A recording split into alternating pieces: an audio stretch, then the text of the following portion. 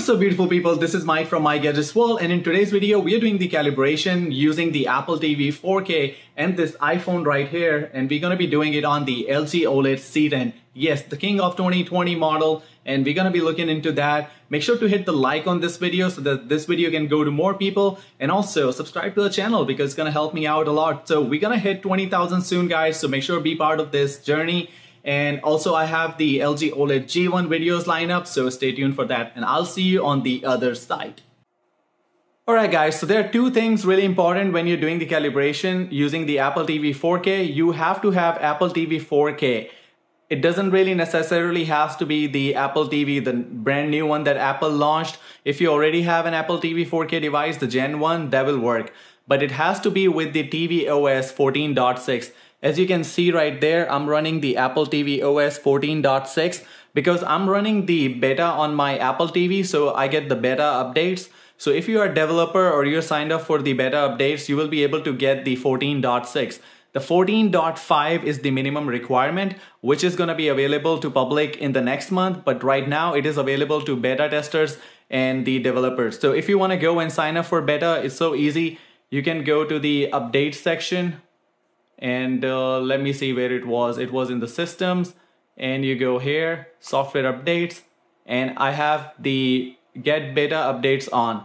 So you have to do some steps to make sure that you are subscribed to the beta testing program. As soon as you get into the beta updates, you will have this new firmware, and this firmware is the 14.6.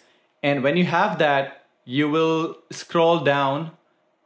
Let me go back all the way so you know where it is. So we're gonna go to the settings, and in the settings you will go to the video and audio and go all the way down, and we have the color balance update available. So when we have the color balance, we're gonna click on that and do the calibration. But there is one thing that you have to understand. Apple is not doing the ISF calibration, you know, that Calman calibration on all the picture modes that you have on your TV. It's going to do it on only one picture mode. Let's say I'll show you one thing. What happens when you have this option available, right? Color balance. But when you switch to a different mode, let's say we go to the 4K Dolby Vision. And make sure, guys, to watch the complete video because there's plenty of important information in this video which is going to help you to do the calibrate properly. So when you go to the Dolby Vision and go back to that calibration, it says not required because it says that your television is using Dolby Vision and it is color accurate and it does not need to be calibrated right now. So you cannot do the calibration when you are in the Dolby Vision mode. So you have to get out of it, and you can only do it in HDR and SDR mode. So now it's up to you. If you watch a lot of SDR content, you will have to do the calibration on the 4K SDR, or you can do it on 4K HDR if you do a lot of 4K HDR viewing. But I'm kind of confused here that what content I'm gonna watch in 4K HDR apart from the main menu screen which is in 4K HDR, because as soon as I'm gonna go and start watching anything on the Disney Plus, I'm gonna watch anything on the Netflix, it is available in the Dolby Vision and where you don't need any calibration. So what exactly I can do the calibration and what can exactly I use it for? And it's not like you're gonna do the calibration, it's gonna push all the settings to your TV. It is just gonna be for the Apple TV specific HDMI that is plugged in, and this is just happening within the Apple TV. It's not pushing anything to your TV. It's not changing any meta or any information or color balance in your TV. It is just doing all the adjustments in the Apple TV 4K itself. So the thing is, I won't be watching most of the stuff in 4K HDR. So what I'll do, I'll switch to 4K SDR because this is where, you know, all the SDR shows gonna be, because everything else HDR is gonna be in the Dolby Vision. So I'm gonna get out of it, go to 4K SDR, and then I'm gonna go to the video and audio, and at the bottom now we have the option available to color balance. And now I'm gonna show you what we're gonna do. We're gonna click on it, and I'm gonna make sure that what picture mode I'm in. So I'm gonna go here on my TV, and I'm in the ISF Expert Bright Room. But in the bright room, dark room, it's already in the warm color temperature. So I want to show you guys how it actually works. So I'm going to go to the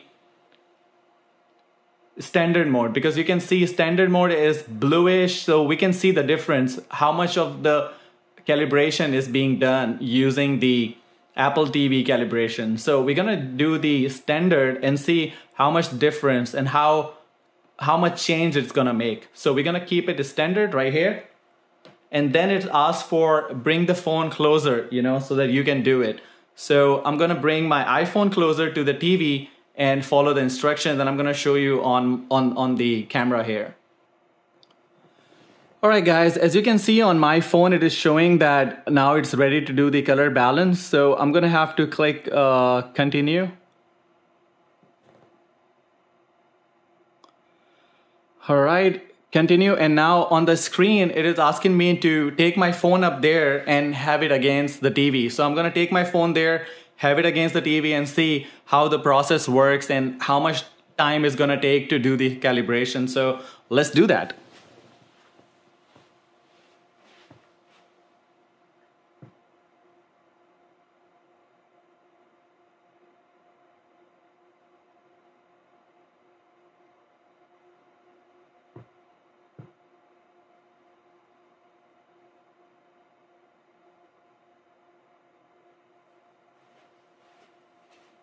All right, this was done within the 10 seconds, so it was pretty quick. So now it says on my phone that the calibration is complete. You have to keep at least 1 inch distance from the screen to do the calibration. It's gonna use the Face ID, and that sensor will sense what color space are you in, how much of the color balance is off, so it's gonna adjust that RGB for you. So right now the calibration is complete. So let's figure out what it has done. So we're gonna click on view results. And this is the balanced, which is the calibration, which was just performed on the standard mode. And if we go back to the original, it is that bluish, that blue tint that you see on the cool side of the colors, cool, medium, and then you have warm. So when you go to the use balanced, it is almost like, let me lower my ISO so you can see exactly on the screen. Okay, I'm sure now you guys can see. Okay, so if I go to the original, this is how it was. See on the left side, you can see visibly that sand color has a lot of blue color in it. And if I go to the balanced, it is warm. It is the picture which is calibrated. So it is magical, guys, the way it does it. But it is not doing it on your TV. Let's say now you switch to the TV applications and you use the SDR standard. It is gonna be different picture for you, because now you're not in the Apple TV's controlled HDMI input. You're switching to another input, so you're not gonna have these settings applied there. These settings only work on the Apple TV, and which makes sense. Why would it work outside the Apple, right? Alright guys, so that's all I have from this video. Make sure to hit the like on this video and subscribe to the channel. And also I'll be digging in deeper, and I'm going to be doing that testing on the Calman software to see like how accurate this calibration is, which is done using the Apple TV 4K. So stay tuned for more updates, and I'll see you guys in another one. Until then, peace out, stay safe, and have a great weekend.